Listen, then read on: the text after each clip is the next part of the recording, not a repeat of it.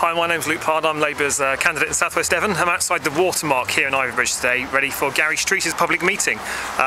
This is the second public meeting that's been held on this issue, and this is the first one that Gary Streeter will have attended, and so I'm hoping that we'll be able to hear answers about how we can ensure that the incinerator stops and that we can resolve any conflict of interest that the councillor for Ivybridge may have over representing Ivybridge and looking for an incinerator at the same time. Expecting quite a large turnout this evening, even though it's quite cold in Ivybridge tonight, but let's see what happens. Here we go. Well, that's the meeting over. It was really useful to see Gary actually getting involved with this issue. You know, there's been too much silence from our local councillor and from our local MP on this issue for far too long.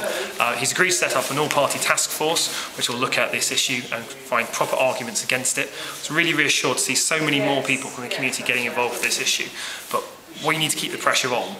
It's great that there's an all-party solution and a united front on this one here. Gary was a little bit non-committal when I suggested an all-party letter going to Viridor saying we'll oppose it. I'll keep him asking about that. But my job, and the Labour Party's job locally here, is to keep the pressure on.